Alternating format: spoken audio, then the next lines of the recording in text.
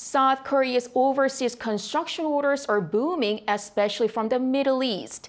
According to the Ministry of Trade, Industry and Energy on Thursday, total overseas orders recorded in the first half of the year came to $13.05 billion, more than 40% higher than the same period last year.